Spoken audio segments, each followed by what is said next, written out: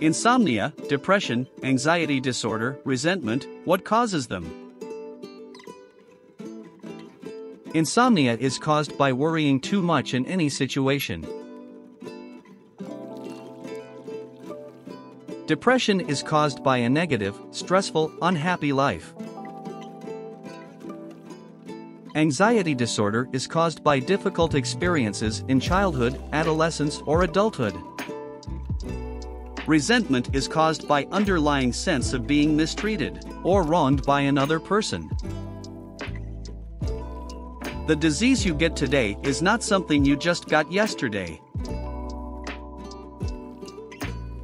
Think about this. The only thing that belongs to us in this world is our own body. So, what should we do? Let us forget the past, live in the present, and let the future take its course.